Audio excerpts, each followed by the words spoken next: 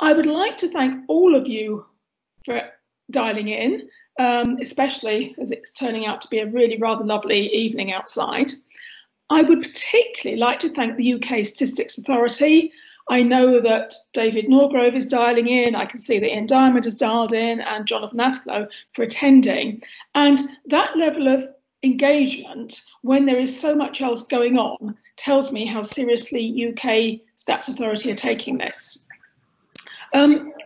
What is slightly sadder is we don't have a representative from the Treasury who are also hosting this the consultation, and we did ask them to be involved. They're unable to send a representative, and although the subject is very important, they clearly have other things going on, so they weren't able to prioritise this. But I hope that we're going to have a good discussion that will eventually feed through. I would particularly like to thank the Royal Statistical Society's National Statistics Advisory Group for organising the event, chaired by Steve Pennick, who has made sure that everything is working, ably helped by staff. So a little bit of background to the event. Some of you know this well, but some of you may not know it quite as well. The consultation was started earlier in the year on the Retail Price Index, and as part of that, we had planned a face-to-face meeting at our Errol Street premises. I was really looking forward to it. And I think it's fair to say it was one of the first serious casualties of the fact that we then couldn't meet in person because COVID was suddenly coming much faster than any of us appreciated. We managed to switch a couple of things to online, including the council meeting in March and indeed our interviews for our new chief executive, but we just couldn't get our heads around how to do a consultation meeting online. So we postponed it. We then got rather concerned that the consultation wouldn't be terribly effective, not just because we couldn't participate, but because actually anybody that might have been putting into it at that point was trying to work out how to work from home, how to make their workplaces secure if anyone did have to go in. And quite frankly, we were thinking about just about everything except the retail price index. But if anything, the changes the economy has made proper consideration of this even more important. So we lobbied to make sure that the consultation period could at least be extended to allow for that, and I'm very grateful that has happened. And so what that means is we are still now in the consultation period, and now we've all got rather more used to using Teams meetings and discover that actually they have their advantages. If anything, they're rather more inclusive. We thought, right, we know how to do this, so hence we're having an online meeting. That extension was warmly welcomed, among others, by Tony Cox from the RPI CPI user group, and I'm delighted that Tony is one of our keynote speakers today. So good coming out of this. I should remind you, your screen may tell you or it may not, that this event is being recorded as we did for the 2018 event on the future of the retail price index. So a recording and transcription will be available after the event, so that we've got a record of it.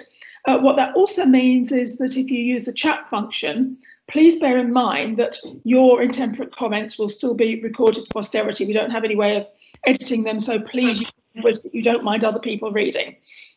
Part of the purpose of this meeting is to help inform the Royal Statistical Society's response to the consultation. I'm expecting a variety of views, so I don't suppose everything will make it in unedited, but the chat can be used for that. So if you've got points that you want to make and that there may not be time to make verbally or are more appropriate by chat, please do put it into the chat because we will be able to capture it. I would also highlight that we've got an opportunity to submit written thoughts before 9 AM, Wednesday 29th of July, to the RSS, and in your briefing packs, it tells you how to do that, and I'll remind you again at the end. But back to housekeeping for the next sort of part of the meeting. We have 3 presentations, and then we're going to go into some invited contributions, and then we'll go to a more free-flowing question and answer session. And some people have already told us that they want to ask a question. So that's like the ground rules for each of those sessions. But we've got, first of all, 3 speakers, and I think I've got the order right, Jonathan Atho, Tony Cox and Jill Leyland, who will have about 10 minutes each. And we will take those straight after each other without questions in between, because we've got plenty of time for questions later. So I'd like to let each of them have their say. Without further ado then, I'm going to hand over to Jonathan Athlow, who's the Deputy National Statistician for the UK Stats Authority. And for those of you who listen to today's programme, he's becoming rather a regular participant there, and I'm sure in other parts of the media that I don't necessarily tune into. So, Jonathan, over to you. Right, thank you very much. So I'm going to take you on a whistle-stop tour of the consultation. I will give you a bit of quite a bit of background, because I think that's really important to understand why the consultation was framed in this particular way. So I'll start off with a few sort of statements that, just for those, obviously most of you will know all this, RPI is one of a number of measures of price inflation produced by the Office for National Statistics. We have come to see it as a legacy measure, and I'll explain where that word legacy comes from. We see a number of significant shortcomings. Now, I know not everybody has the same view as us on that, but that's our position, and we've come to discourage the use of it. We think there are better measures of consumer price inflation, CPIH being one, and also the household cost indices, which we published an update on those today. So that's the background. So if I could go on to the next slide, please. Before I get into the detail, I will take you through a bit of the legal position, as again, I'm afraid this does colour kind of how the consultation is structured. So legislation, Statistics and Registration Service Act, says two main things about the RPI. First of all, we must produce it every month. And secondly, if there are certain changes we make to it, then we need the agreement of the Chancellor of the Exchequer. And though that happens where there are changes to the RPI that are fundamental and materially detrimental to the holders of certain index-linked gilts. And that judgment on whether they are fundamental or detrimental is an issue for the Bank of England to decide, and all of that is set out in legislation. I'll explain a little bit more how that then has led to our consultation as I take you through the following slides. So the next slide, please. Just to give you a bit of history on the RPI, obviously you can go all the way back to 2010 when we made some changes in clothing prices. That really started what I think has been a sort of decade-long discussion and re-evaluation of the RPI. But the first consultation was launched in 2012, and the conclusion reached at that particular time was that RPI didn't meet international standards, but there was no plans to change it because we saw significant value to users at the time in leaving it unchanged. Instead, what happened was the RPI lost its status as a national statistic. Then came along Paul Johnson, and he did a review of our inflation measures, a pretty broad review.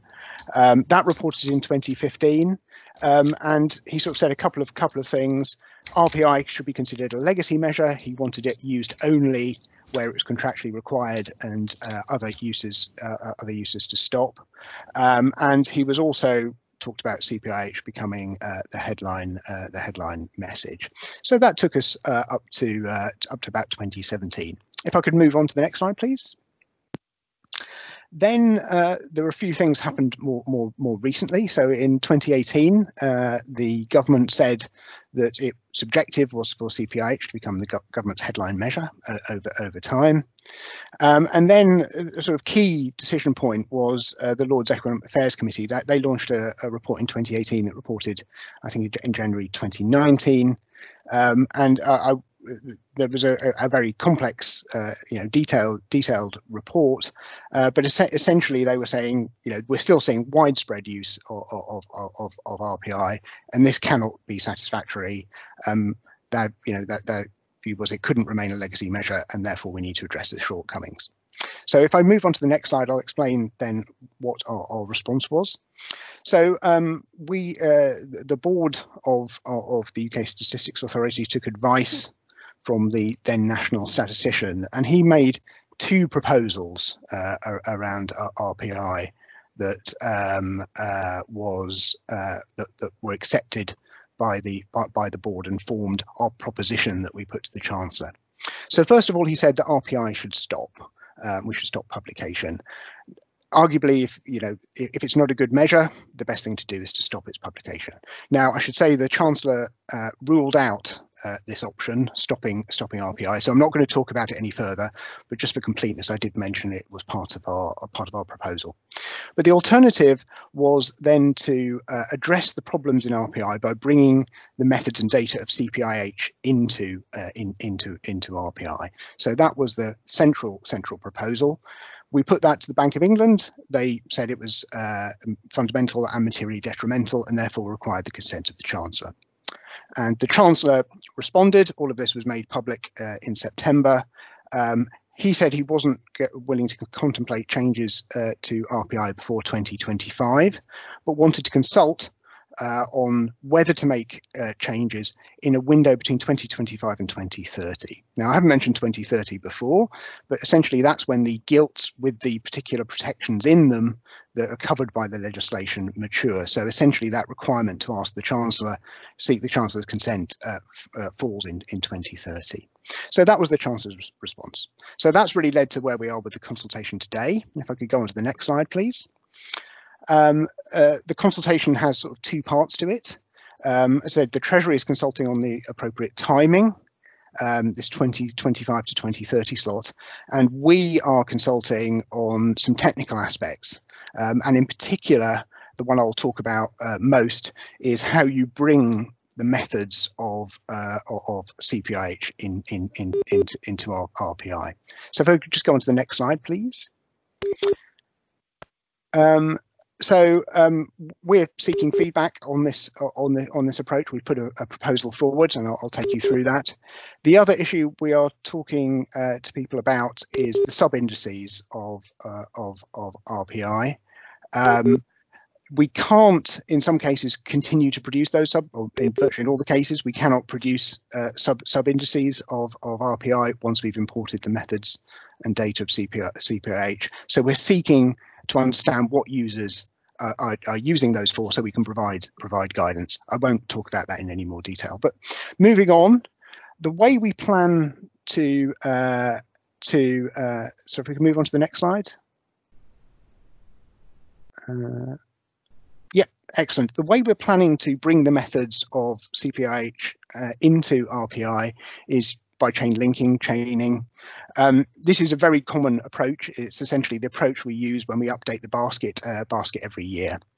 And to put simply, what we're planning to do is the monthly growth rate of the CPIH series is going to be applied to the index level of the RPI level. And I'll take you through what the consequences of that are. So if I can move on to the next slide, please. What we have done is we've put in the consultation document what this transition would have looked like if we'd have done it in 2017. Obviously, we've not done it in 2017, but that gives you an idea as to what's happening.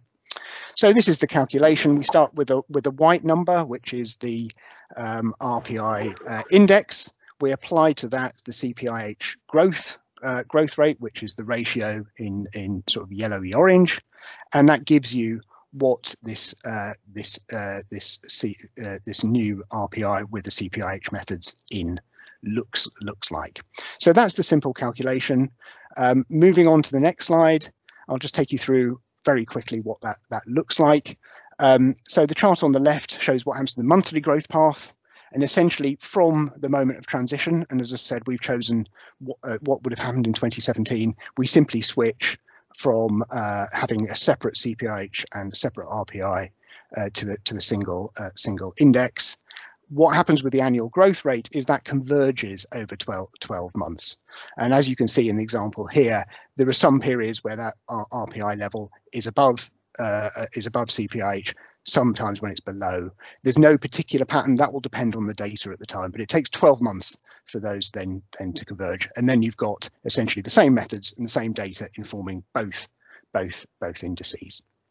So if I move on to the next slide, again, very simple for the index just changes from the point at which you start to make the change to the monthly growth rate. So that's the key thing in terms of how we're going to make the changes. If I move on to the next slide, as I said, I probably won't, I'm running out of time, so I won't say anything too much about the supplementary indices. We are interested in what people are using, so we can provide guidance on what the alternative would be in the new framework. And moving on to my final slide, just to take you through what the opportunities are for consultation. So there's an opportunity to respond online. There's a hyperlink there. These can all be circulated afterwards. There's an opportunity to speak to the consultation team via email. We've also got some engagement opportunities coming up. We've got an event next week. As I said, this is a joint consultation with the Treasury, so anything you send to any of these addresses will be shared between the two departments, because again, it's just easier to do that way. And as Deborah said at the beginning, we started this consultation on the 11th of March, extended it because of the pandemic, so we've had 5 months of just over 5 months of consultation to August. So that's all I want to say. Very, very quick tour. As I sort of said in one of my slides, but didn't actually read out, I've covered a lot of ground there. There's a lot of complexity, a lot of detail here. Anything that I may have covered over quickly, the detail is in the consultation document. That's the document of record. So if there's anything we're missing or anything any ambiguity in what I've said, that's the place to go and look. Okay, thank you very much for that opportunity. Thank you, Jonathan. That was a tour de force, both on the technical detail, but also on what it is we're consulting on and what we're not. So plenty of time later to ask questions. For now, we're moving on to the user perspective, and Tony Cox is going to take us through that. Tony, it's all yours. Okay, so thank you, Deborah, and thank you, Jonathan, for that introduction to the consultation. As you've heard, I'm Tony Cox. I chair the RPI CPI user group. The views I'm going to express here today are informed by the user group and its members, but they are my own, so we should bear that in mind. Okay, can we move on to the next slide, please? So this afternoon, I want to make the case for why I do not think the consultation is transparent. It does not pay proper regard to the model of price indices as set out by the National Statistician in 2017, nor indeed to the advice the National Statistician provided to the UKSA board in 2019, which Jonathan referred to in his slides.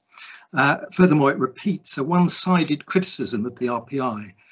The RPI comes in for a lot of criticism. The CPIH and CPI should receive their fair share of criticism as well. And finally, and at best, I regard the consultation as being premature. Okay, can we move on to the next slide, please?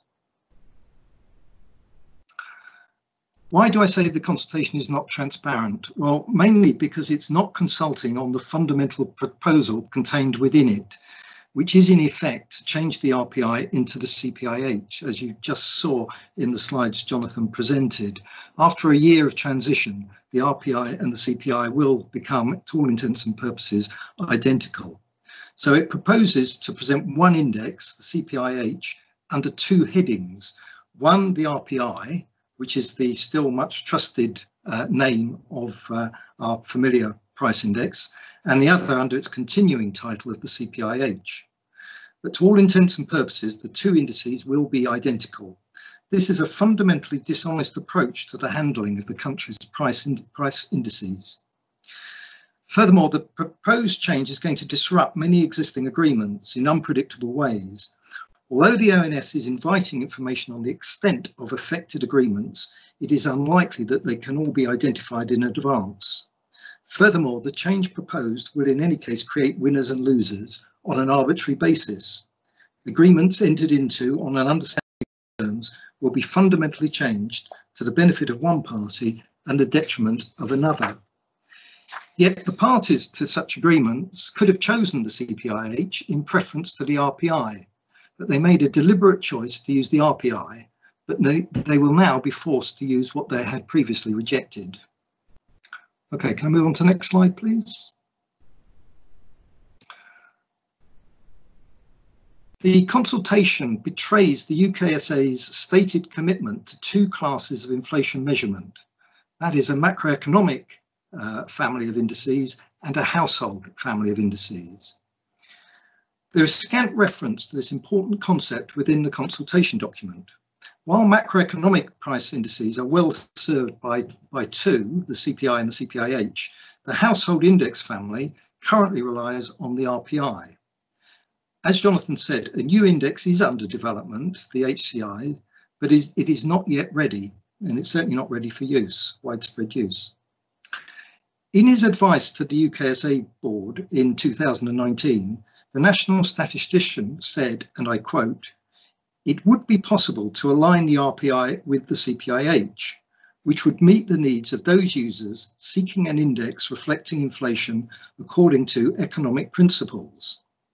In this situation, those users who are seeking an index reflecting the impact of price changes on households should then be given the opportunity to use the HCIs." End of quote. So, in other words, the National Statistician at the time was clear that the CPIH is an economic indicator of inflation, and those requiring a household measure should look elsewhere.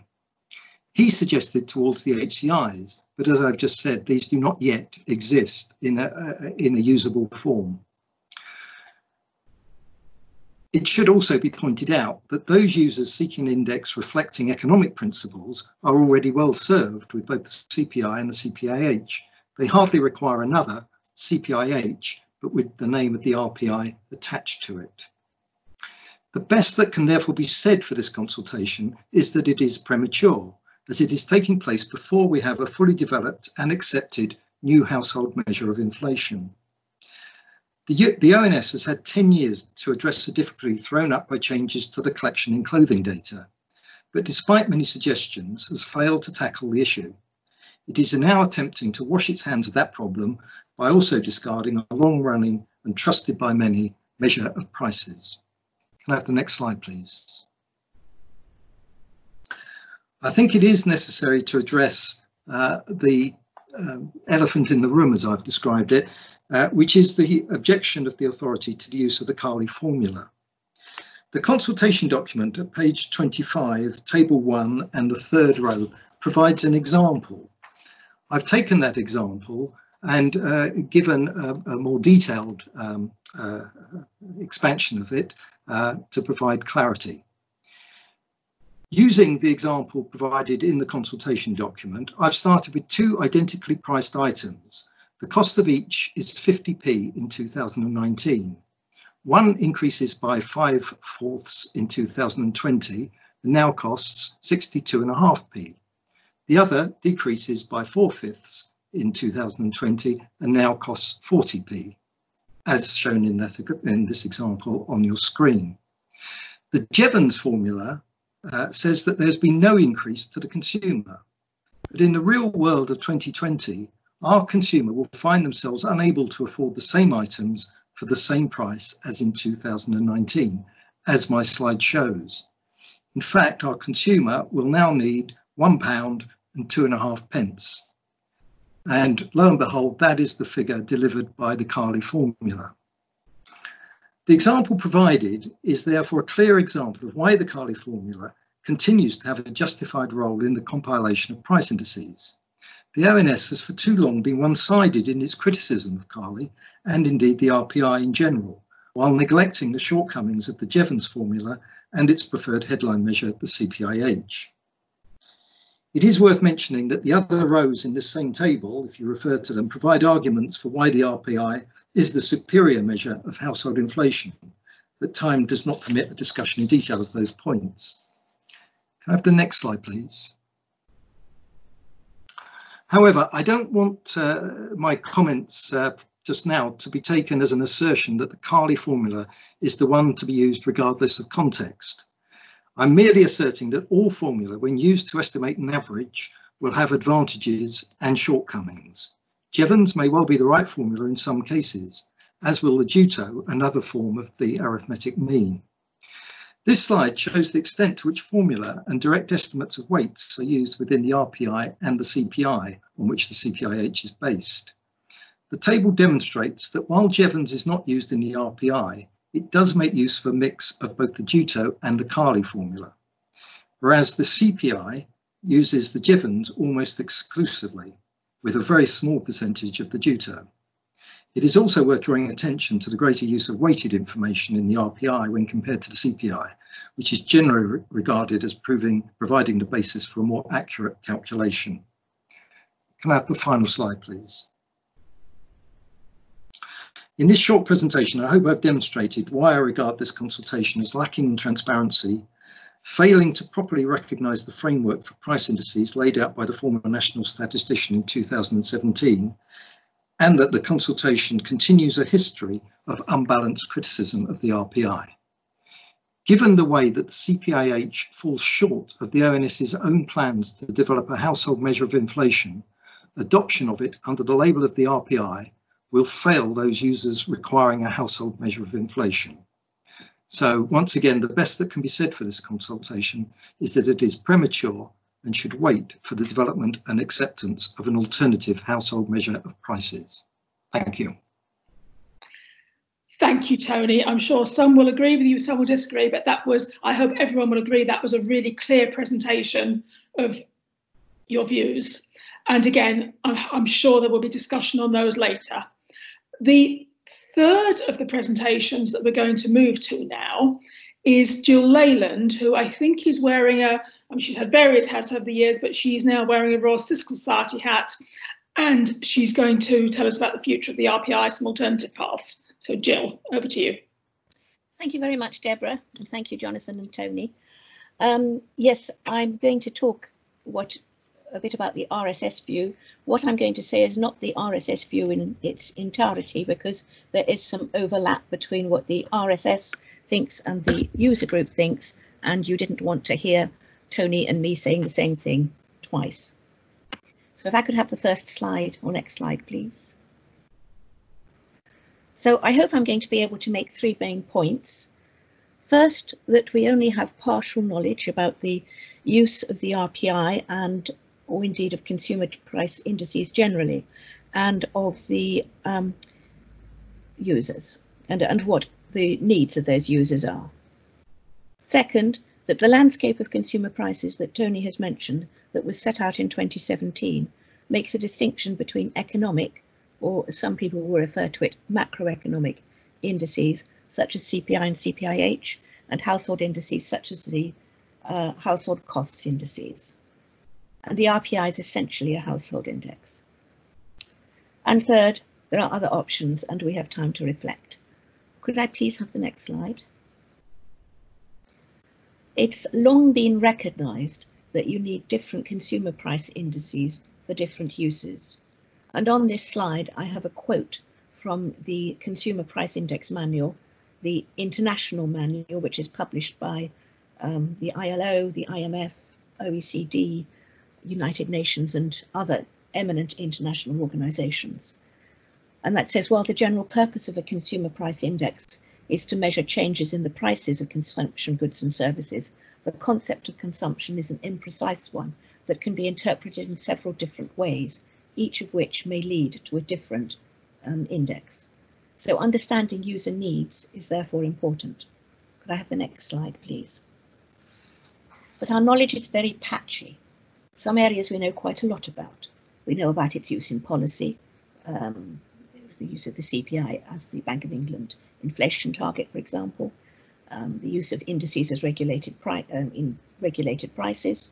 We know quite a bit about the use of indices in pension funds, index-linked gilts and so forth.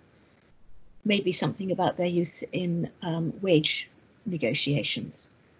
But we know very little, for example, about others, such as their use in business contracts. The consultation has questions which ask about the impact of the proposed changes, but apparently the decision has already been made about what we are going to do, and this seems to be the wrong way round. I can't help thinking about the parallel with 2010, when this whole saga about the RPI started, and it was the result of changes made to the way clothing prices were collected, changes made with extremely good intentions, but disastrously they were not tested before implementation. So the impact of them was not appreciated.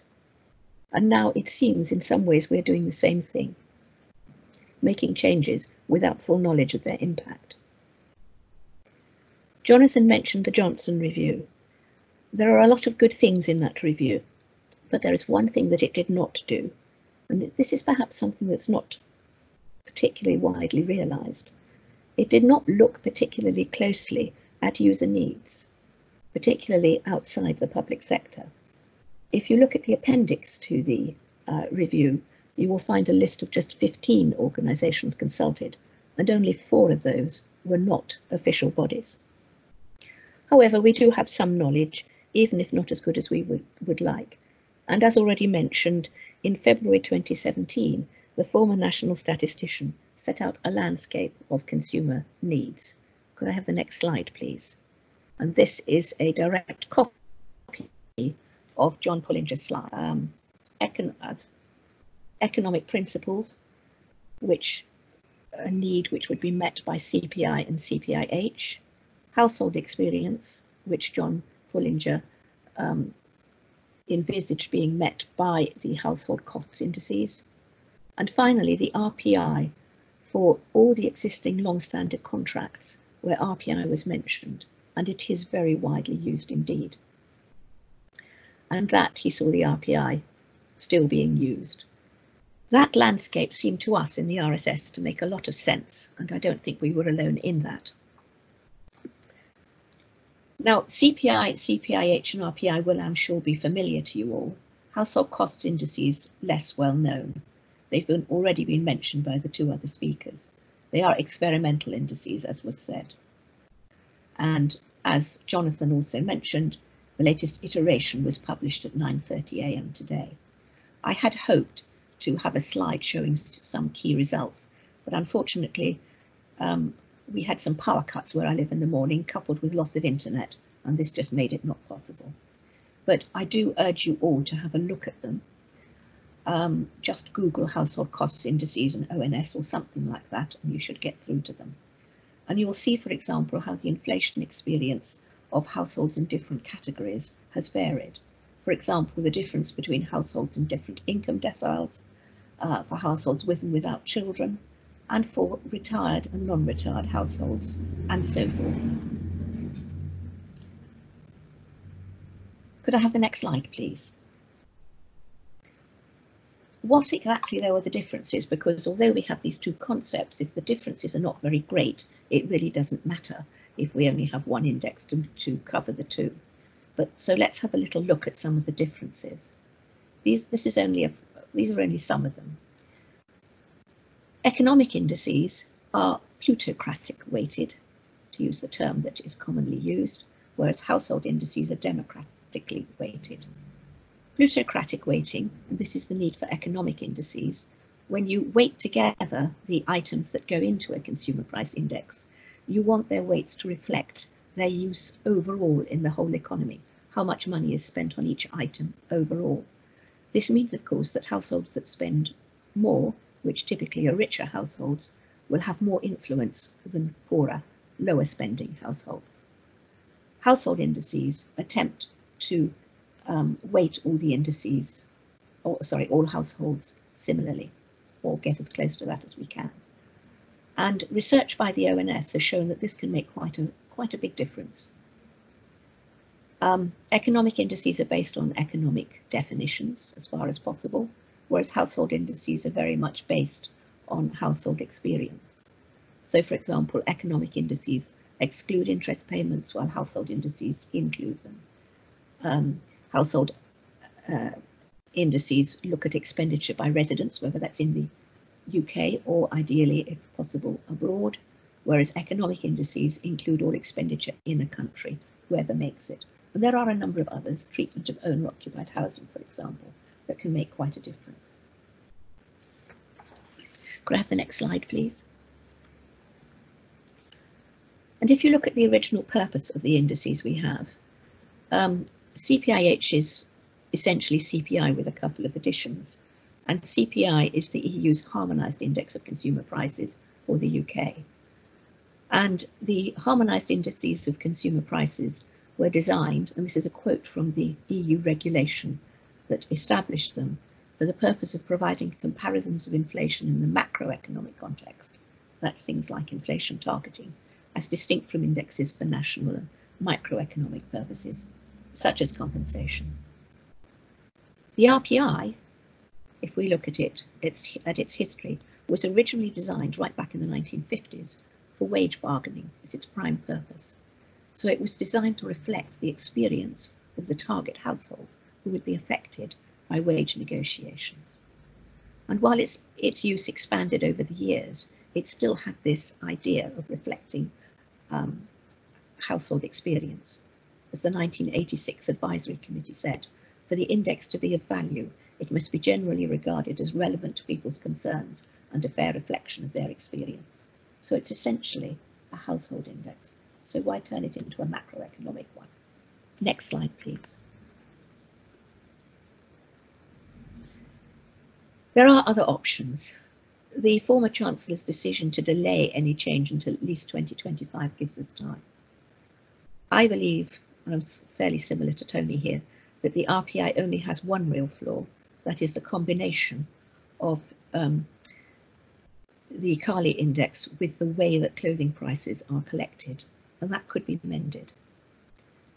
Other flaws, so-called, are decisions that were made at the time in the past and were considered properly by the advisory committees of the time and made for good reason. You may want to review them as time has passed, but you can't really call them flaws. Turning back to the one flaw I do see, we are going to have scanner data, which will give us a lot more opportunity to use weighted indices, and that should come on stream in the next few years. And then, of course, the household costs indices will be more fully developed. So I do hope that there will be a review. Could I have my final slide, please? Up to now, what I have said reflects so far the RSS views, although obviously they will evolve largely as a result of this meeting. But I want to end on a personal thought. In the 50 years that I've been of my working life, I've been a user of ONS statistics, or in the past CSO statistics, and for most of those years. ONS at its best is a world leader. At its best, it's open-minded, it has a sense of discovery, it's innovative, it listens, it has expertise. But the RPI saga has been a very sorry one. Sometimes the ONS has looked a bit like the rabbit in the headlights. I do hope that there will be a change, not just for all the reasons that Tony and I have mentioned, but because I think the ONS is better than what it is proposed at the moment. Thank you very much. Thank you, Jill. So again, very clearly put. And I'd like to thank our three keynote speakers for sticking so well to time, despite them all having a lot they want to get across. So that's left us with plenty of time to start opening it up. We've asked for attendees to sort of make a bit of a statement. So I thought we were going to invite contributions before the pre-submitted questions. So can we take that slide down just yet? Because we're going to go to Ashwin Kumar from Manchester Metropolitan University, and I think all four of you have been advised that you've got about 4 minutes. So if it's more than that, I shall start leaning in. If you see my camera going on, you'll know. But Ashwin first. Thank you very much, Deborah. So I'm at risk of repeating some of what Jill has already said, but let me start where I'm coming from. As a former chief economist at the Joseph Rowntree Foundation, as someone whose work involves looking at incomes and poverty, one of my principal concerns with economic statistics is the tyranny of the average in communications of economic statistics. Just to take an example, if you look at house prices, go back to the pre-recession peak, and house prices in the northeast of England are 5% lower than they were in the pre-recession peak. But in London, they're 61% higher. And if we hear on the news the national average, well, that's 25% up. If you live in the northeast of England, that statistic is utterly meaningless to you. And one of the problems that we have in our economic conversation is there isn't space really to reflect this diversity. The news will only have one inflation figure or one house price figure. So one of my key criteria for price statistics is the ability to reflect the diversity of experience. And so for me, one of the things that means is democratic weighting is absolutely crucial. The second, which is really important, is disaggregation by subgroup. The household cost indices, the latest iteration of which was published today, show, for instance, that inflation in the last year has been higher for people in lower income deciles. And it's incredibly important to allow that capacity. I'd also want to be able to see users have the ability to generate their own weights to be able to look at specific subgroups. If I'm trying to analyse the relationship between lone parents and benefit income, for instance, and other sources of income compared to their costs, I want to be able to generate a price series, a price inflation series for that particular subgroup. As others have said, CPI is firmly in the macro camp. For me, what that means is that we need the household cost indices. The RPI doesn't have the democratic weighting, and I don't see it as a saviour. The exclusion of households whose pensioner households whose income relies on state benefits is an important exclusion from my point of view, and it means that actually quite a lot of change needs to happen to the RPI before it can be used for the purposes which I need. Another example is the dependence on house prices influencing the index. As we saw, there is so much diversity on a geographical basis between house prices. I wouldn't want that necessarily to affect the presentation of the picture that people see in the shops. So my conclusion is that I agree that it was not acceptable for the RPI to be left as a legacy benefit with shortcomings, given that people are using it. It needs to be changed. My view is that the household cost indices are really the direction for change. I'm relaxed, therefore, about whether the RPI is moved towards CPI or towards the household cost indices. What I'd really like to see is the household cost indices to be built up and to become the item that people talk about in the news when they say what's happening to prices in the shops. Right. Thank you very much, Ashwin, and beautifully within your time. So we're going to move to the other three, and then at the end of these, I'm going to ask the panel speakers if they want to respond to anything before we then open it up rather more widely. So the next person in this series is Jonathan Camfield, who's from Lane, Clark and Peacock. Thank you very much, Deborah, and thank you for the invitation to speak to the meeting. I should mention that I'm a member of the advisory panel for consumer prices and also, as you've said, a partner at LCP, but today I'm speaking in a personal capacity. So at LCP, we advise over 40% of the FTSE 100 on pension matters. We're actuaries, and that includes advice relating to inflation. RPI reform is expected to have a range of impacts on pensions, which I'm going to briefly comment on, covering three key areas of pensions themselves, investment markets and pension deficits. So first, pensions themselves. If RPI is to be around 1% per annum lower from, for example, 2025, then any pension that is linked to RPI will increase around 1% per annum lower in the future. And in the long term, I know it's a statement of the obvious, this will clearly be less money in pensioner pockets. It's worth considering who is impacted. It's not state pensions or public sector pensions. These are already linked to CPI. And it's not the modern so-called DC pensions that the majority of the UK's private sector workers are now in. It's the older style DB final salary pensions, the vast majority of which are now closed, and they've promised pensions to around 10 million people. Survey evidence suggests that around 70%, 7 million pensions, are still linked to RPI, and these can now therefore be expected to be lower in the long term. You can look at this in two ways. Some would argue this is deeply unfair. Pensioners were promised RPI and are now being provided with something less than that. Others would argue that these pensions have increased by more than true economic inflation in the past, particularly over the last 10 years with the clothing issue we've heard about. They've had a windfall, and it's now only appropriate to correct this error now, albeit with some warning. Secondly, the investment markets. Many pension schemes own index-linked gilts, which are linked directly to RPI. Currently this market's worth around £800 billion.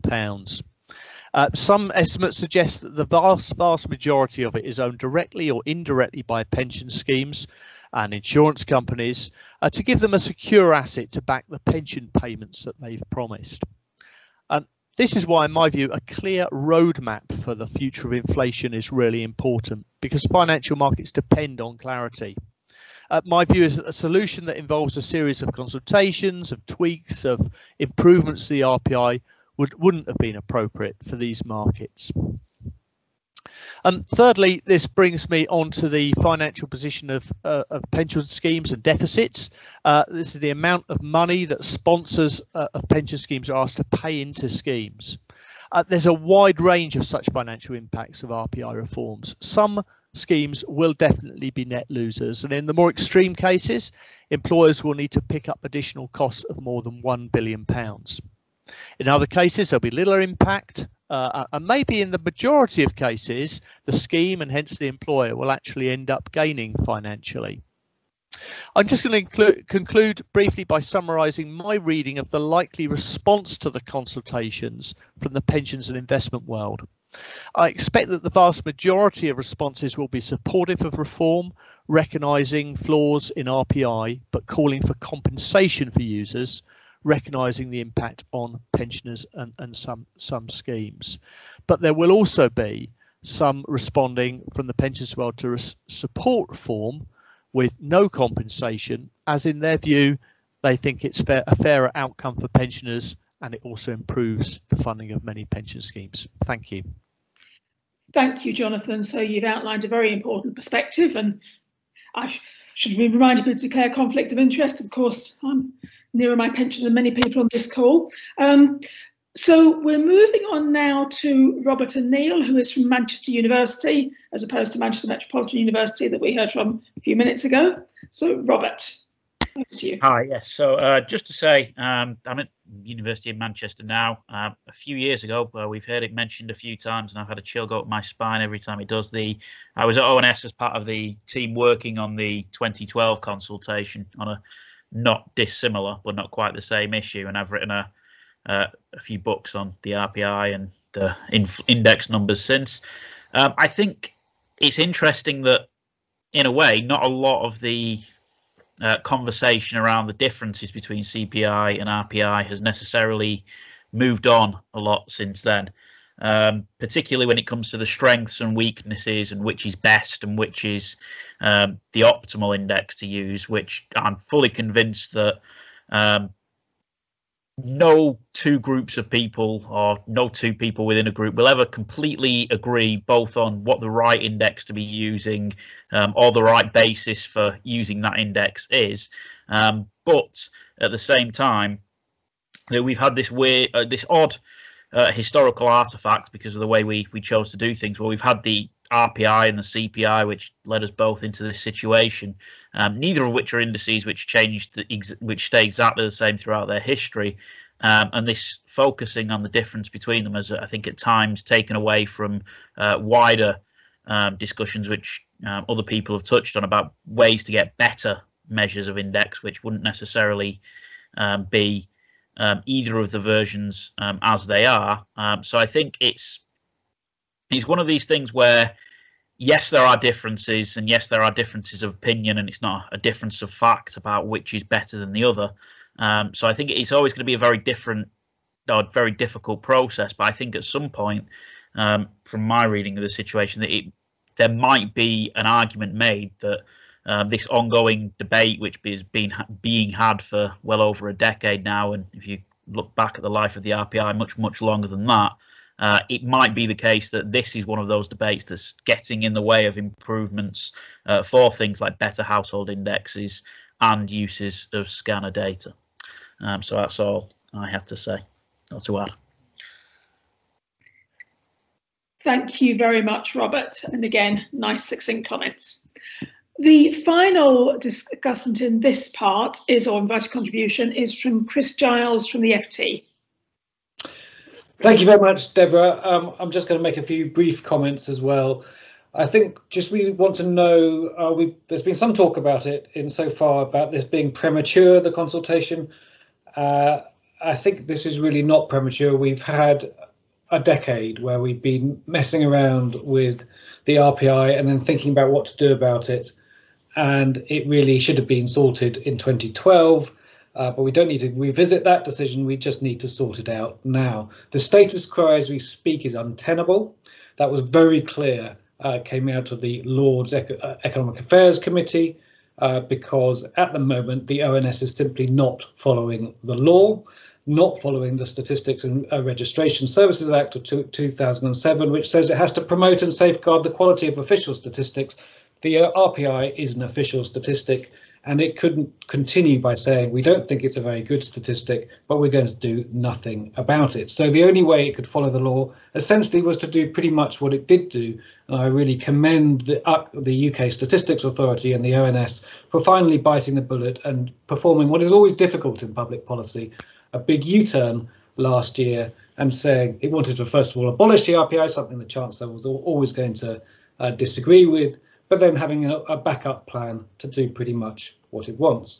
The 2030 date is very, very significant in law, because after 2030, when all the index-linked bonds have matured that have the clause in them which says you have to go through the Bank of England and then the Chancellor before you can actually make any fundamental change, those die. And then at that point, in law, it says that the relevant gilt-edged securities will not exist anymore. So ONS, or the UK Statistics Authority, the board, can do what it likes, and it has chosen to do it. It's been decisive, and again, I would commend them for that decisiveness after a period in which it very much didn't do that for many years after the 2010 clothing decision.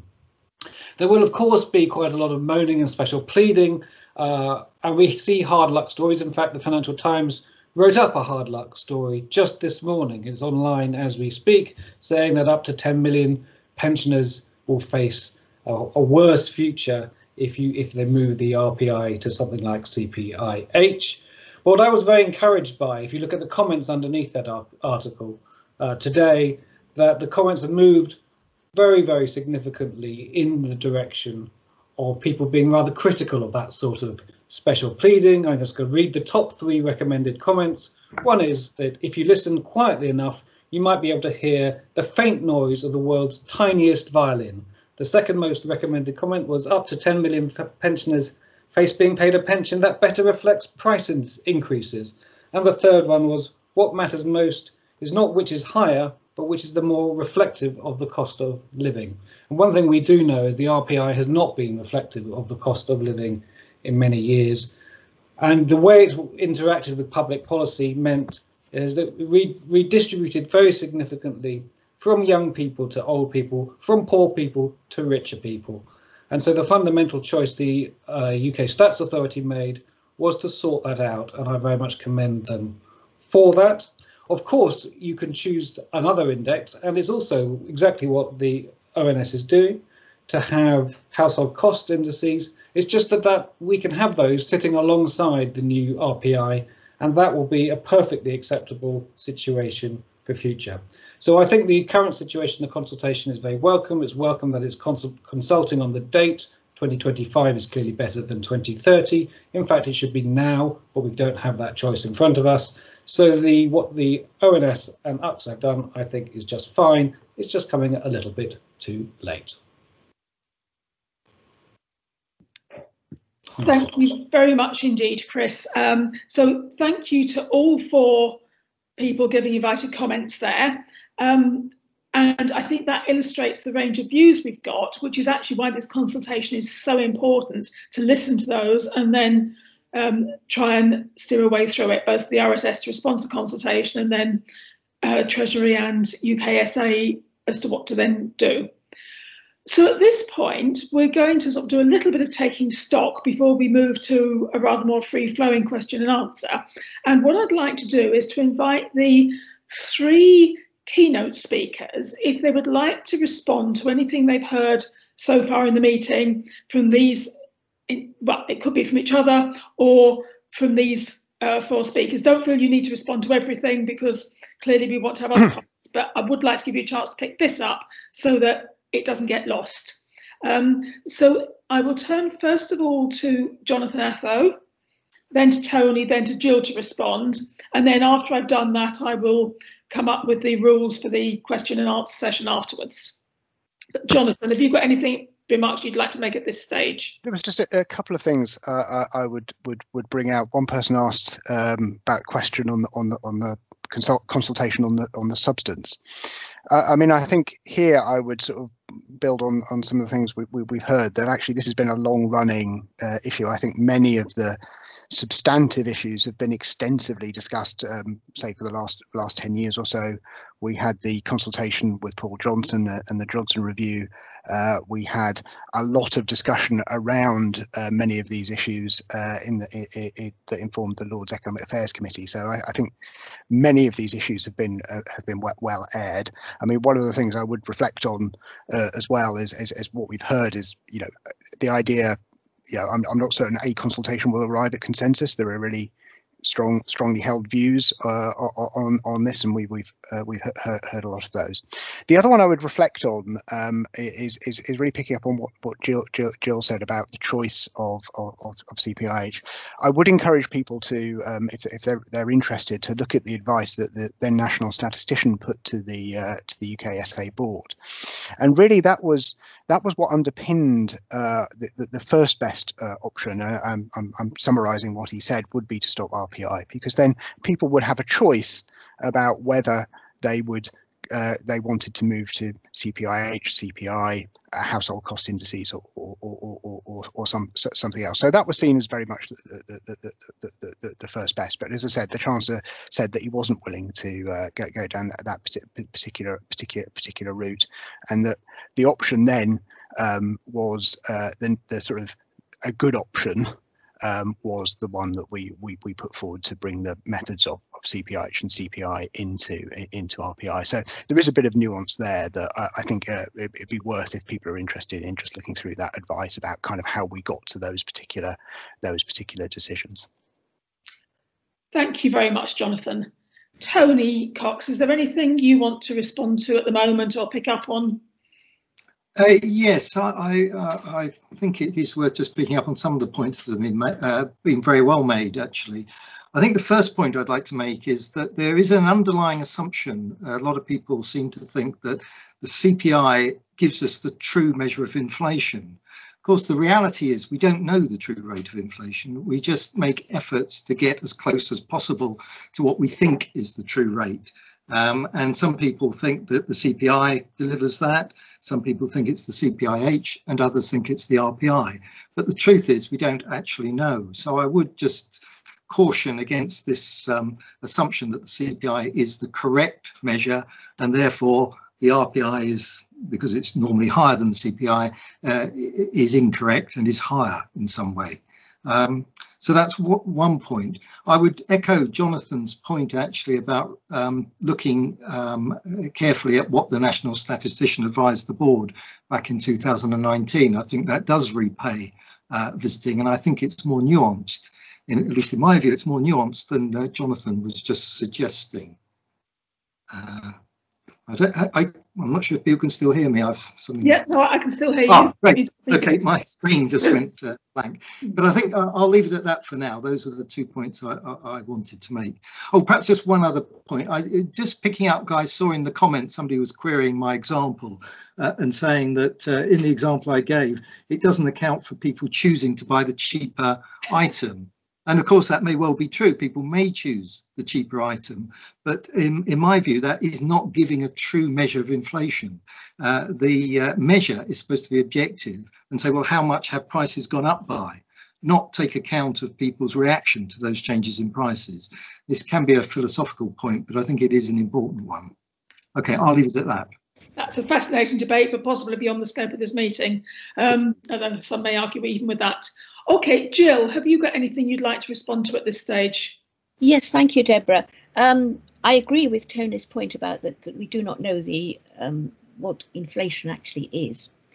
But I have one other point I wanted to pick up. I was struck, Robert O'Neill made a very important point, I think, and that is that all these issues about Carly Jevons and what happened in 2010 and the subsequent thing have actually taken us away from discussing some of the more important issues. Now, Chris Giles said that we've had a decade of discussion and you know, we really don't want any more, but I think that is the problem. The discussion has not been about the things that really we should have wanted to discuss. So we haven't really got some of the answers we would want. I think that in this respect, not in all respects, but in this respect, the Johnson Review really was a huge missed opportunity because it didn't look closely enough at what the needs were. So that's why I still think we need some reflection and consultation, tiresome as it may seem after what we've gone through in the last 10 years. That's all for now. Lovely, thank you, Jill. So that really does bring us to the halfway point of the meeting, and I think that has set out an awful lot of the issues. What we're doing now is to move to question and answer, and the first four we're going to take are ones that were pre-submitted, and we'll take those in two pairs, and I'll give the speakers a chance to respond to those, but we'll take them two at a time just to kind of make things slightly more efficient in terms of timing. After that, we're going to take them from the floor, and there are two ways of doing that. That's at least partly because different people have different functionality depending what machine you've got and what version of Teams. So you can either raise your hand, and I can see that at least one participant has raised their hand so far, or you can type into the chat saying that you want to ask a question. And what I'm going to do is that Jonathan Everett from the Royal Statistical Society staff is going to give me a heads up about what we do in what order, because some of the questions group, some of them don't really need an answer now, some of them are comments, but he's going to steer through about what order we take things in. But if you want to speak, either put your hand up using that function or put it into the chat. So the first two questions, and what I should say is that everyone who speaks, can I ask you to say where you're from, but also if there's any, or what hat you're wearing, but also if there's any potential conflicts of interest to be aware of. It's not that you shouldn't speak, but it's just best to have these things out on the table. So we've got two pre-submitted questions that I'll read out and then go to the speakers. So the first, which I would interpret as quite a broad question here, which is, will ONS publish a balanced argument analysis of the UKSA proposal for the retail price index, including the counter arguments before any decisions are made? And then Daniela Silcock said, as we're already changing indices, so in other words, taking that as read, does the panel think it's politically feasible and practical to explore at the same time using a separate officially recognised pensioners index to uprate government benefits to pensioners and pension payments from schemes in intuicy? So in other words, taking it that this is going ahead at some point, but that maybe we need something different for some purposes. And I won't every time turn to Jonathan first, but I think these questions are so clearly in his court that it would be silly not to. So Jonathan. You others are going to go Jonathan, Jill, and then Tony. Fine. So just on Arthur's comment, I've just referenced. I think what the analysis or the advice that the then national statistician put to the board does exactly that, of looking at different options, whether it's the status quo or alternative options. So that was the sort of balanced. I think as balanced his advice to the board, and the board took account of that. So I think that's I would encourage Arthur to have a look at that. Daniela's point is a really interesting one. As a couple of people have mentioned, we published today the household cost indices looking at retired versus non-retired retired households. I think there's some interesting, there's nothing practical to stop to stop this. I mean, there's a couple of observations. One, while there have been some differences in costs for pensioner and non-pensioner households, certainly in recent years they've not been that large. And one other point which is not a statistical point, but one I've been hearing, and I think, and Jonathan Camfield made, is there is an issue, I think, with pensions about if you have a different index for the uprating of a pension or an annuity from the instruments that are matched to hedge it, that can cause problems for pension schemes. So I think there are, or insurance companies. So I think there are some interesting issues there on the sort of practical side from the financial services industry. But in terms of practicalities, it's certainly possible. And we, as I said, we've published different sorts of different versions of the household cost indices looking at exactly these sorts of issues. Thank you, Jonathan. Jill, have you got anything you want to add at this stage? Yes, thank you, Deborah. Jonathan, I think you rather swept aside Arthur's point. Yes, there were obviously some pros and cons in John Pullinger's letter to the board that you mentioned, but it was a fairly summary arguments, and I wouldn't really say it's a full analysis of them.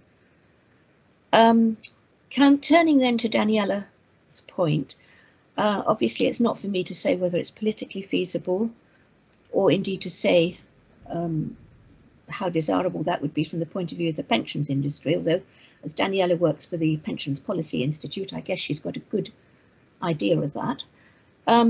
It's certainly practical to have a separate index, and indeed the household cost indices for retired households would seem to be certainly getting there, if not already there, if that is what people want. And of course, it's not just the pensions industry itself that should discuss this, but also both pensioners and pension fund trustees would have something to say. Jonathan mentioned, yes, the issue about index-linked gilts. That's another issue. Again, it's not really for me to say. My understanding is that something like 90%, Jonathan Camfield probably knows this, of index-linked gilts are used to hedge pension fund liabilities, either directly or indirectly. So that proposes another argument. Whether you'd need a series that's exactly the same or not, or whether it could be roughly the same, I think there are a lot of questions about it, but that's not for me to say, and indeed it is practical to have such an index. Okay, thank you. And Tony, anything to pick up on these questions? Well, not much to add to what's just been said, I think, but yeah, I would agree that it would be very useful to have a balanced analysis of the UKSA proposal, including counter arguments. That's something that we haven't seen so far, and that would be extremely helpful. As far as pensions are concerned, this is more of a political question, really, whether or not pensions should be uprated according to a price index, or whether it should be with average rise in wages or some other measure. Are all decisions for the wider population to take. I think it's not one of the problems with the whole debate has been tying it into pensions and pensioner uprating. Whereas I prefer to look at the need for a household index as being as providing information about what the prices that we face in the shops are, or not just the shops but services as well, and providing information about the way the economy is operating. And then whether you use it to uprate pensions or not becomes a political issue. Okay, thank you very much indeed.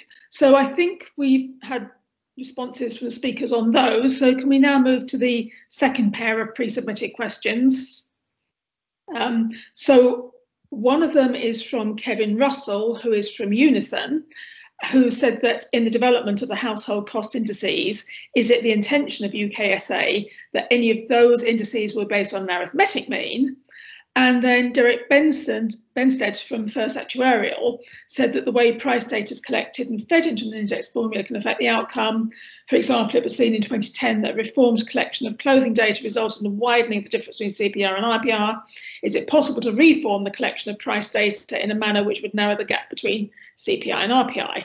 For example, could electronic data collection result in a greater volume of data being collected, greater consistency over time, the data collected have the consequential effect of narrowing the gap between CPI and RPI, and if so, would RPI increase? So a lot of questions packed in there. And I think I'm going to go in reverse order of the speakers, actually. So I'm going to go to Jill and then Tony and then to Jonathan. So Jill. Yes, thank you, Deborah. Taking Kevin's question first, I very much hope that the household costs indices will not, as they are currently, be heavily dependent on the Jevons index, because I think you need to look at each item separately and then decide which index is better.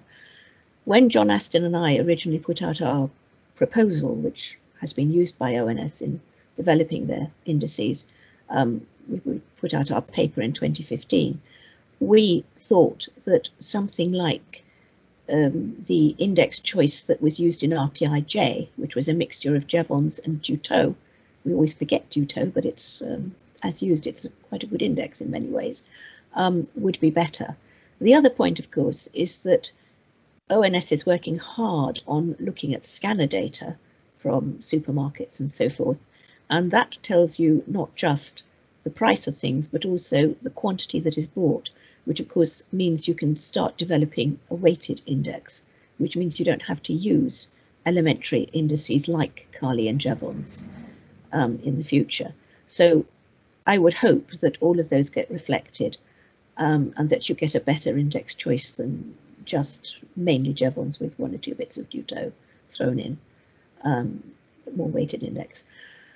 Derek, yes, indeed. It's quite interesting if you try and unpick what happened in 2010. Various changes were made to the price collection of clothing data, but from everything I've seen, particularly recently, the real damage was done by the fact that more sales data in January, which is the base index for the yearly fragments of indices in the UK, the RPI, was put in, because it's when you get a lot of variety in the prices in the base month, and particularly a lot of low outliers, that you see Carley misbehaving. And of course, by adding sales data, more sales data in January, that was what happened. Certainly, yes, I'm sure it's possible. It's not an easy job, but it can happen. And hopefully with scanner data, if you incorporated scanner data into both, you would in fact narrow the gap quite a lot. Okay. That's it. Thank you. Tony. Well, not a lot to add to what Jill has just said, I think, really. I mean, I echo what she was saying. In my presentation, I tried to say that actually it's better not to rely on just one formula when you're compiling price indices. That Carley has a role, Duteau has a role, and Jevons have a role. But the preponderance of Jevons in the CPI and CPIH is a worry, I think, because mathematically it does bias things downwards. And there is a logical mathematical argument about substitution that you can use to justify that. But that is not, I would say, what a household cost index should be measuring. It's not supposed to assume the way people react to prices. It's supposed to be measuring the change in prices. So that's what I'd say in response to Kevin's point. On the clothing issue, well, I don't really think I can add much to that. This is something that should have been sorted out back in 2010. It wasn't, and it's led to the decade of debate that we've had and that Chris Giles quite rightly criticised. But I wouldn't agree with Chris on the way it should now be resolved. But nevertheless, we've seen a wasted decade in terms of sorting this problem out. Thank you. Jonathan, anything you want to add to these? Just to pick up on the elementary index point, one of the things, there is no perfect answer to an elementary index, but I think the analysis we've done, for example, that was included in the Johnson review, led us to think that Carley is not a good index. So we currently use Jevons and Duteau in CPI and HCI. So I would expect that to continue. I think the question of sort of trying to sort of think about collection as a way of changing index levels. I mean, I think the experience from 2010 is that sometimes small changes in collection can have very, very large impacts. So you have to be very, very, very, very careful with those sort of issues. The other thing I would say is we are actively pursuing both scanner data and web scraped data for inclusion in CPI and CPIH. We have plans for that. And when you do get into those different data sources, some of these arguments about the elementary indices fall away, either because you have weights or because you have to appeal to more complex, something called multilateral methods, which are not vested exactly on the same basis as the elementary indices. So I think if we were to look forward, we'd probably be having a different set of debates about those full relief for those measures. And we've published, for example, some analysis looking at the different methods for web scraped and scanner data. So we're actively going down that path at the moment. Okay, thank you, Jonathan. So thank you to those 4 questioners, and in the interest of time, I've decided to read those ones out, but I think we'll start now hearing a greater variety of voices. So Jonathan Everett, can you give me any suggestion? I can see a couple of hands and lots of stuff in the chat. So what we'd like to do is try and pick at least a selection of those. So any thoughts as to I would maybe start with Kevin Russell, who might be following up on his question. Okay, and right, so what we might do is take 2 or 3 and then go to the panel, because I want to make sure that the people who've attended this meeting get their voices. So we'll aim for 2 or 3. So Kevin, as you put your hand up, and your question's already been asked. And yeah, I'm not following up on the question. I'm going to ask something separate. Is that all right? Okay, go ahead. You've got the floor. Okay. Yeah, I think one of the central developments since the 2018 meeting was the House of Lords Economic Affairs Committee report. And I've got to say that Unison's interpretation of what that report said is quite a lot different from what Jonathan was saying earlier.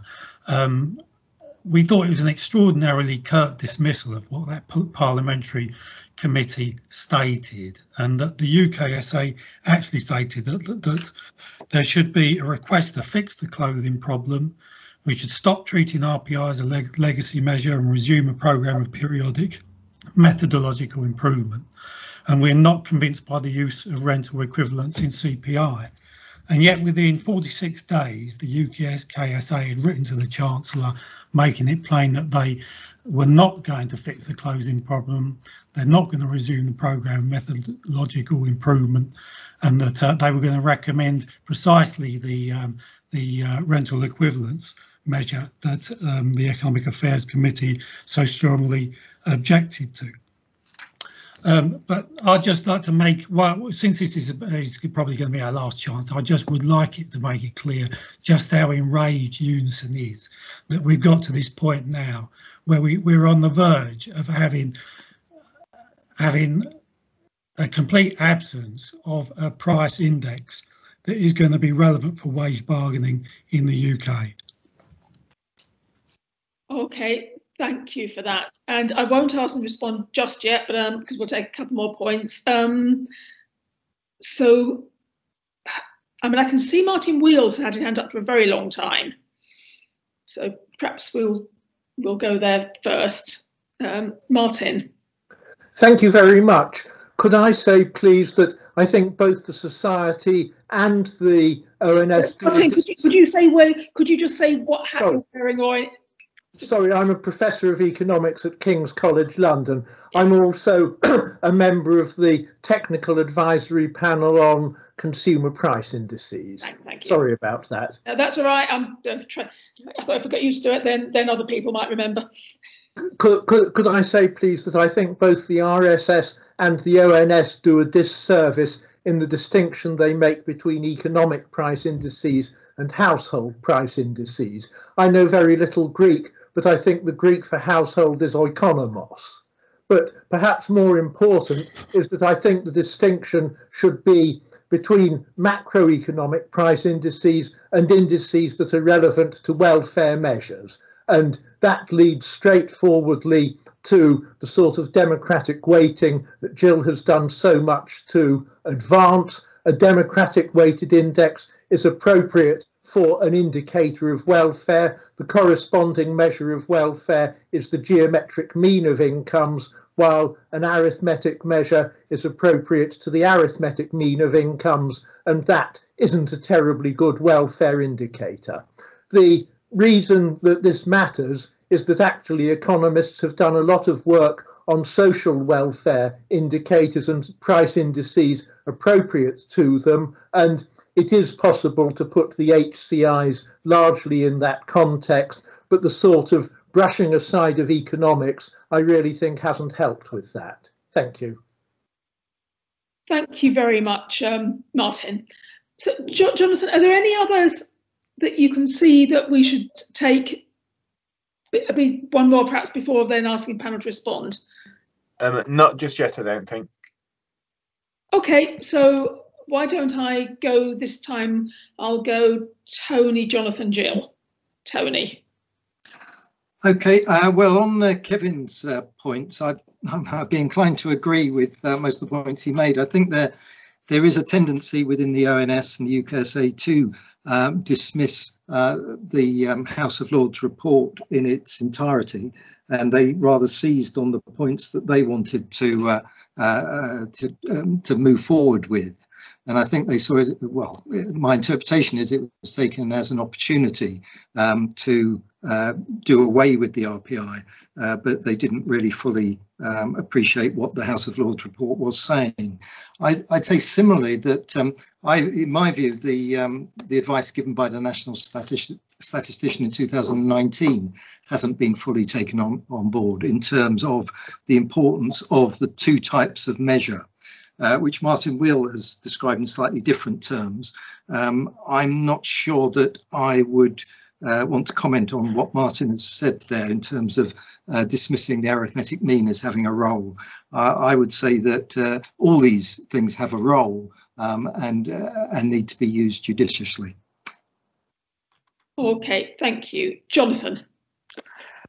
Oh, sorry, sorry. I have too many mute buttons. I think responding on the House of Lords report, we looked at those issues. As I said, we considered the option of what fixing closing was, and again, one of the challenges has been kind of what does that really mean? We looked at that alongside other options, and we decided that consistent with our overall duties and objectives, that this was the best way forward. The one area where we did disagree with the House of Lords was on the rental equivalence issue. The rental equivalence approach had been developed over a long period of time in consultation with technical experts and more general discussions. So we felt that was the one area where we didn't agree with the House of Lords. As I said, we took on board their option around clothing, but looked at that alongside other options. I think Martin raises some really interesting points. He's done some really valuable work on looking at these different concepts of welfare, and so I think actually there's a really interesting discussion to be had there about those different ways of looking at income and different ways of looking at wealth. So I think there's a really interesting, and I don't think we've really fully articulated, and this has been a bit of an ongoing discussion, really fully articulated the sort of intellectual or economic or whatever you want to say underpinnings of the household cost indices. I think there's a lot there that people are agreeing on, but I don't think we've quite developed the sort of rationale quite in the way, and I think Martin's contribution there is really helpful to continuing to test that as a concept. Okay, thank you. And Jill. Yes, I don't think I want to say too much about the House of Lords report. I do agree that I think there was a lot of good stuff in it, and I would have hoped that a little more attention was paid to it. But there were some things in it that I think not many, well, certainly I disagreed with some. some of them, and I think I'm not alone in disagreeing with some of their suggestions. In fairness, I probably should point out that while they didn't like rental equivalence, I'm not fond of that one either, they didn't like the RPI method of dealing with owner-occupied housing. So one can pick and choose a bit, but generally I would have liked to have seen more attention paid to it. Martin, I agree with you that using economic versus household is a bit of a shorthand and is a little oversimplistic. One can do macro and micro. Probably none of them, as you say, really sum up the differences properly. But one thing, I may have misheard what you said, but when you talk about using the geometric mean as reflecting welfare, I'm not entirely sure about that, but perhaps this is probably an argument we should have some other time. But it does if you assume that households always substitute towards items that have gone up less in price. And certainly some households will at times behave like that. But consumer behaviour is far more complex than economic theory can cover. And they don't always react like that. So I think, and I think there's research that shows that. So I'm not sure about that, but maybe you'll convince me another time. I think that's about that for now. Okay, thank you. So we'll go some more questions, and I'm going to take the one. So I can see I can see 3 raised hands, but I think one of them is still Kevin Russell's. So if you click on the hand again, it'll lower. But we'll have Sean Richards and then Jeff Tilley, and respond to those. If you can use the raise hand function, then use that. If you can't, then if you just type in the chat, want to ask a question, then we can come to you. Okay, so we'll do it. We'll try it that way. But anyway, Sean first. Sean Richards. So if you can unmute and maybe unvideo. Hello, I'm Sean Richards of Not Yes Man's Economics, and I'd like to ask a question about the rental equivalent subject that's come up. This is part of CPIH and will come into the RPI. However, there's the issue here that this is a complete fantasy. The concept was rejected by the House of Lords because you're assuming people that don't pay rent then actually do. And there's a secondary issue to this, which people that have followed the debate on Stats Usernet will know. I've been asking about the actual rental figures that have been used. And it turns out that they're weighted back to some extent over the last 16 months, as far as I can tell. So they're not even the actual rents anyway. In some respect, they're last year's. And I'd like people to, the 3 people to respond to that point on the 2 issues. 1, you're applying something that doesn't actually exist. 2, as we try to measure it, it's actually last year's number and not this year's. Thank you. Thank you, and that's a nice thing. I haven't had a chance for people to keep their questions brief, but actually so far everybody is, so thanks for that. So if we can then go to Jeff Tilley. Hello, can you hear me? Yes, I can. So I'm Jeff Tiley from the TUC. Don't worry. I've had a couple of points. Well, one just been provoked by the formula welfare issue. I mean, my understanding was that previously the ONS had rejected the substitution argument as a way of deciding between formulas. So I'd like to have that clarified. Then I just want to go back to the House of Lords report, which I do think has been too easily disregarded.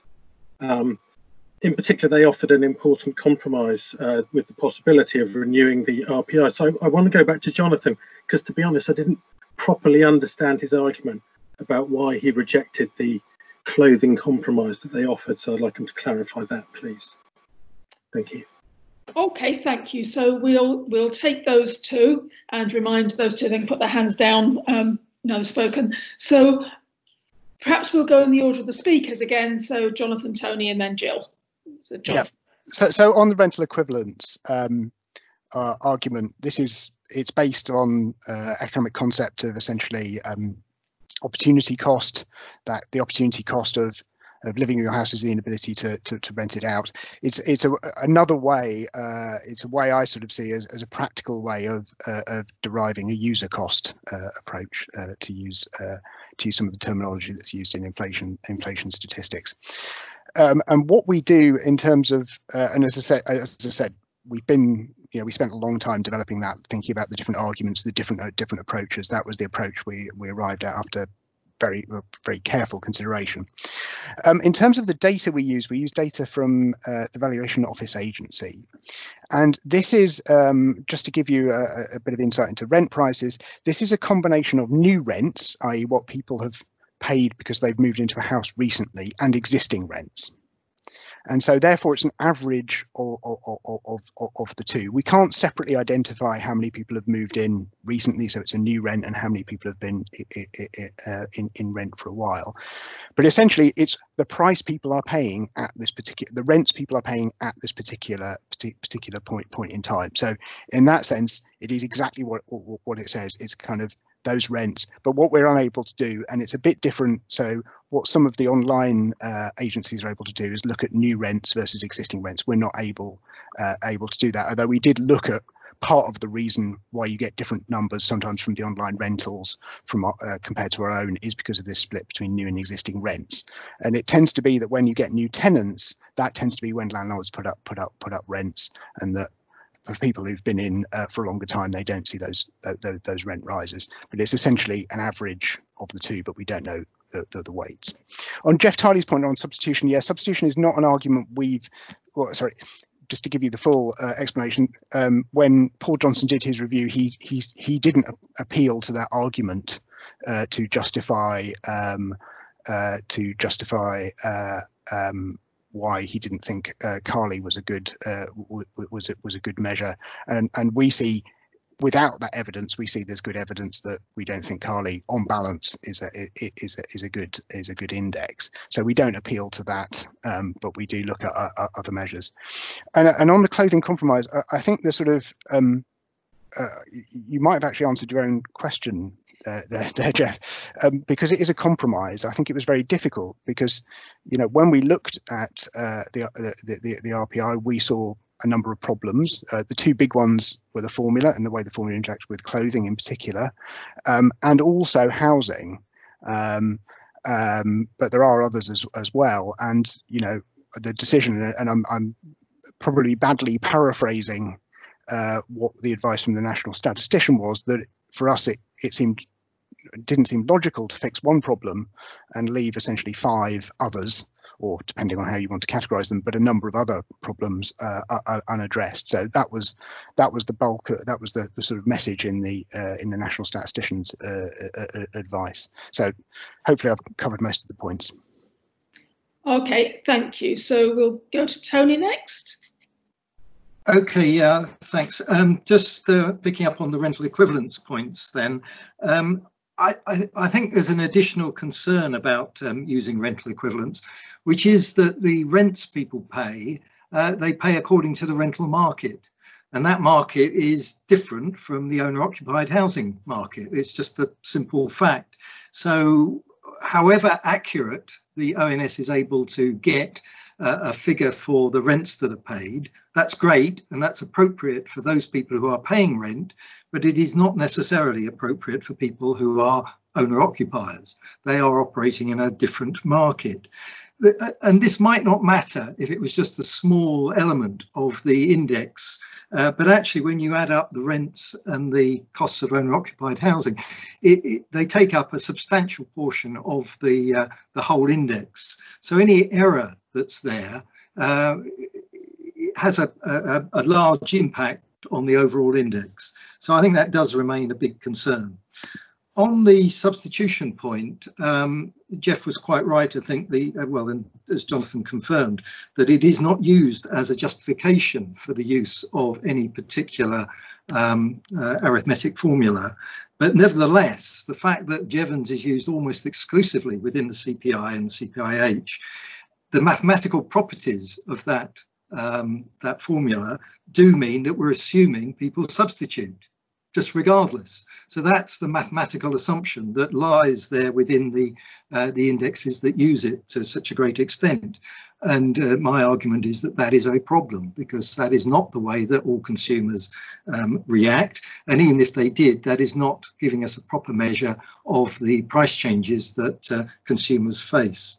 I don't think I need to repeat the point about the House of Lords report, so I'll stop there. Okay, thank you. Jill.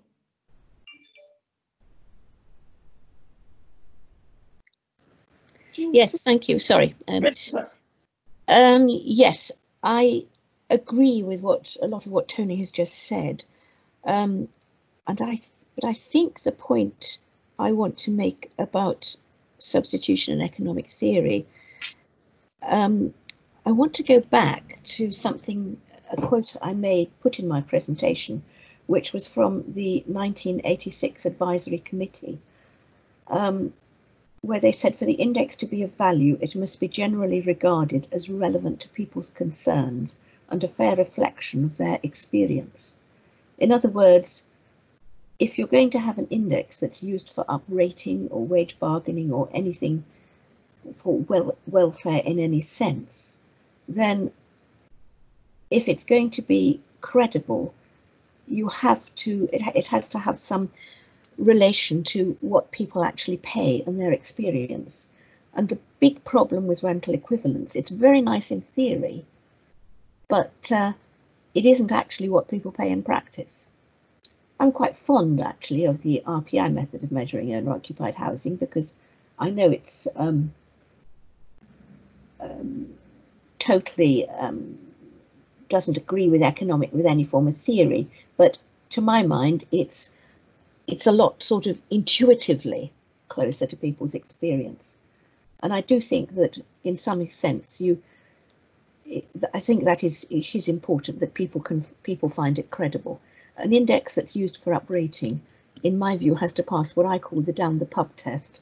In other words, you have to be able to explain what you're doing with it and how it's put together, not in full technical detail, but you have to explain the substance of what you're doing down the pub so that people understand it. And that's really why I don't like rental equivalence. Thank you. Okay, thanks. So there are no more hands up at the moment. Going back through the chat, there's a lot of discussion that doesn't necessarily translate now. Oh, okay. As soon as I said that, they're putting their hands up. So we've got, let's see, Rachel Leeser. So we'll take Rachel.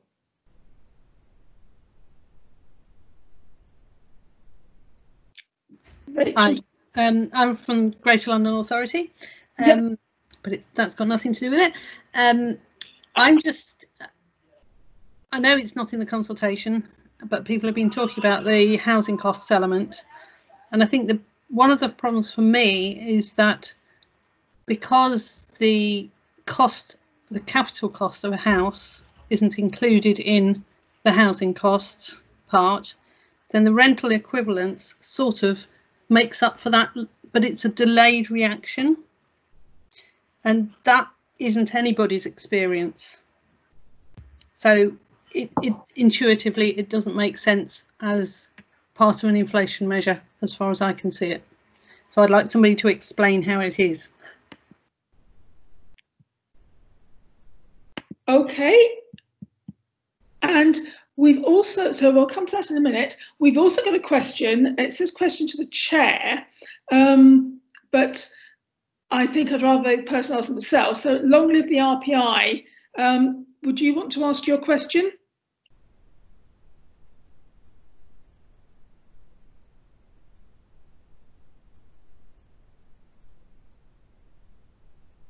I've got a silence from long live the RPI. Though you may unmute in a minute, but there's also a question earlier on about why the consultation is just about the timing rather than the substance. And actually, I haven't heard any discussion about the timing at all. So I just wondered whether the panel had any views on what were the pros and cons of either an early change or a late change. So perhaps we could take the question we've just heard and then any comments they want to make on the timing question, either why we're talking about it or what their views might be. So perhaps we'll go Tony, Jill, Jonathan. Tony. Okay, well, on the housing cost element from Rachel, well, I agree basically that it's a real problem. As I said before, the rental market is a different one to the owner-occupied housing market. People who buy houses and sell them and live in them, that they are facing different costs to those people who are renting, and landlords are subject to different pressures in terms of setting the rents that they want to. They're presumably trying to maximise their rents, but they've got the pressure that people are not prepared to pay that much or whatever. But it's a different market, so I agree. It's not measuring the same thing, and that, in my view, is a problem. In terms of the question from the obviously long live the RPI suggests that that's what they want to do, and in terms of the timing of any change, well, my vote would be to put it off for as long as possible. But my main criteria for that is not so much to preserve the RPI forever, although there is, of course, a separate argument about having a long standing index for comparison purposes. But really, we need to give sufficient time for the household cost index to become acceptable and to be fully implemented. And when they get to that point, then in my view would be the time to start thinking about maybe downgrading the RPI in terms of its usage. It's already, of course, been downgraded officially, but it is nevertheless still in widespread use because of the perceived value it retains. So that would be my answer to that question. And yeah, in terms of replying just to the question that's in the chat, yeah, my view is very strongly that if the proposal is to close down the RPI, that is what should be consulted on, not just the timing and how you make methodological changes, as I hope I said in my presentation. Okay, thank you. Jill. Yes, thank you. To take Rachel's point, she's absolutely right that there isn't any element of capital costs in it. Now, it's difficult, all sorts of theoretical pros and cons about dealing with capital costs, but in my view, you do need some form of capital cost in there because it is an element that people pay in reality. And I hope there will be some that come into the household costs indices. The plan at the moment is to develop the household cost indices without them, and then to have a separate one which includes at least, say, more the capital element of mortgage payments. So you have that in. Possibly other things as well, like contributions to future pension funds and so forth. I would like to see all of those in, and that, that to my mind would be a better thing. And I fully agree that the using rental equivalents as a substitute is it's very much delays it. Yes, house prices feed in. They're one element that did feed into the determination of rents, but as Rachel said, it's over a very long time frame. On the long live the RPI, well, I like the RPI. I think it could be there, but it has got a lot of baggage with it now, and we'll see. But I would certainly like it made into a respectable index. I probably would say that the future is with the household cost indices, wouldn't I? But given what I've written on the subject, so I probably should declare an interest in that. But that is what I think. Timing, yes. Again, once we have the household cost indices properly developed, then I think, in a sense, it becomes easier. One point I would make, though, and I think it's perhaps not the most important point, but it's not unimportant, is you mustn't get rid of the long historical legacy of the RPI, and you might need that just for historical research. I'll stop there. Okay, thank you. Jonathan, what would you like? Yeah, so sorry, apologies. Just to pick up on Rachel's point, I mean, housing is possibly the most challenging item to deal with in consumer price inflation.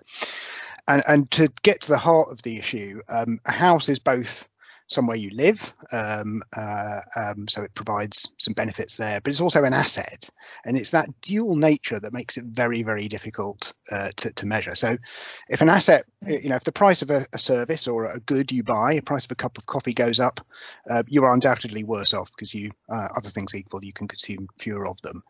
The problem with a house is the asset element. When the asset goes up and you own the asset, that actually makes you better off, and that's really the heart of all the challenges around housing. It's why, for example, probably why I'm anticipate putting motives in other people's mouths, but when the RPI used mortgage interest payments, it only used the interest payments, not the capital repayment, for that, probably for exactly that purpose.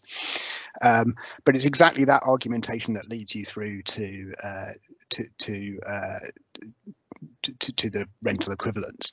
The question of how long it takes to pass through, as I said, what we're doing is we're basing it on actual rents people are paying, and they inevitably do take some time to feed through to economic activity. So there will always be some new rents that are responding to the immediate market reactions, and then there's a sort of tail of rents, of existing rents that have been there for a while. So there is it is sort of less responsive, but it's less responsive because we're basing it on what people are actually paying at that particular point in time for rents, and then applying that to the rental equivalence measure. But it's the heart, this dichotomy that houses are an asset and houses are a provider of services, that is real challenge that all the sort of different ways of measuring house owner occupied housing costs try to deal with. Okay, so we're coming towards the end. In a moment, I'm going to ask Stephen Pennick to summarise discussion for us, so that's a hard task. If there are any urgent questions, hold your hand or put your hand up or type in the chat now.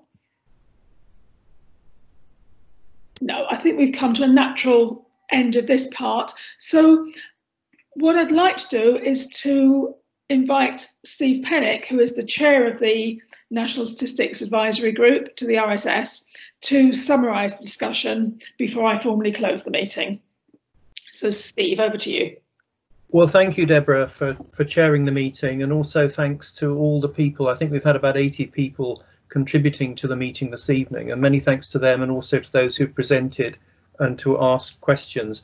We're now at the stage where we will be putting together a formal RSS response to the consultation over the next few weeks. The National Statistics Advisory Group will be doing that, and the debate and the discussion that we've had this evening has been very helpful in enabling us to do this.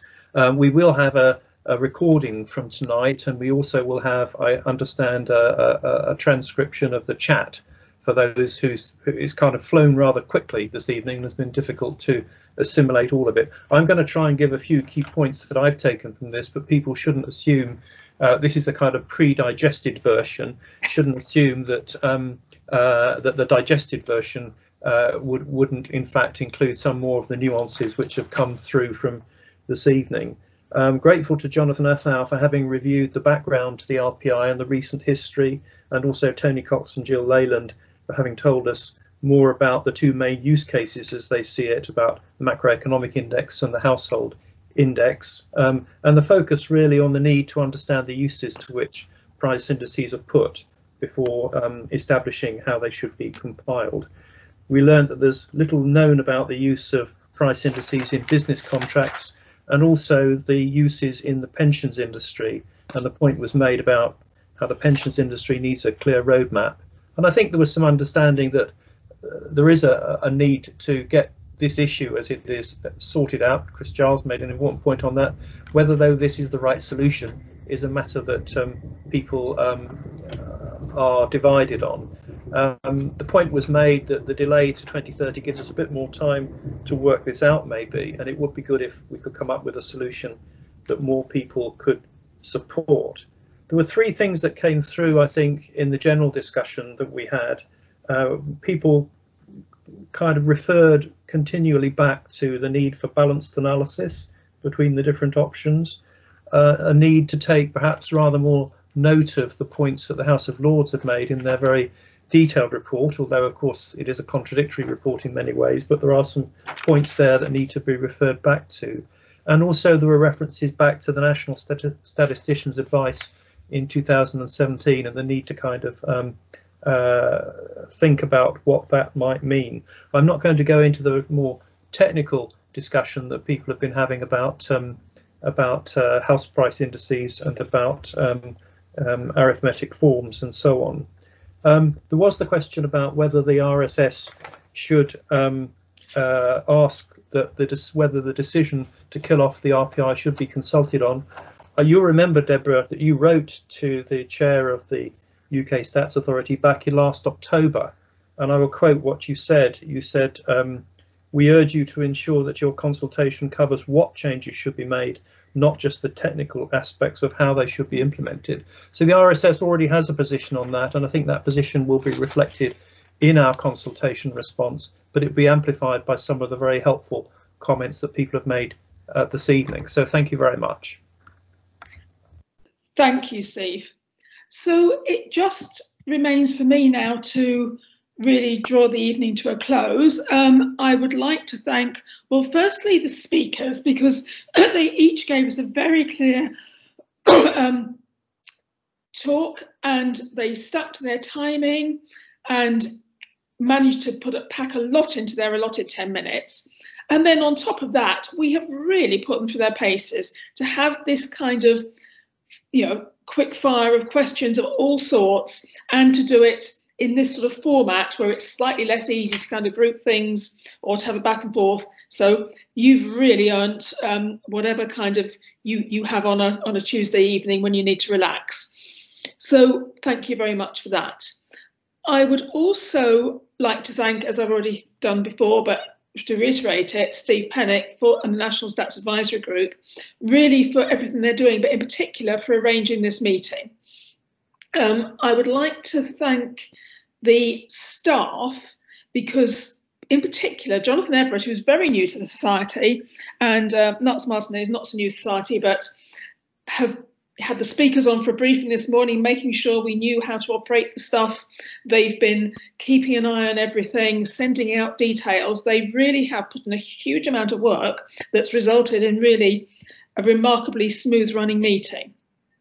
And my final thanks is actually to the audience and to the questioners, because there are really very strongly held views in this field. You've heard many of them tonight. And so what I want to thank you for is, A, making sure that we have covered all of that, but the respectful way in which we've had that debate, because it's really important to have debate, but it can sometimes get heated in ways that aren't helpful. And I think this has been stunning. So I have learned a huge amount. I thought I'd done some homework on RPI and so on, but I've learned quite a lot of nuances I really hadn't appreciated, despite my pre-Thatcherite economics A-level.